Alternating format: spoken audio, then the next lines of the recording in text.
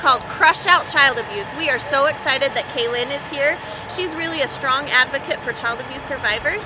So she is here to meet kids today to help us build awareness around child abuse prevention and help our community understand that there is free help here at Family Services Alliance to provide support. We have free counseling, we have free support groups, we have everything from a yoga class to an emergency shelter to help people who are experiencing abuse.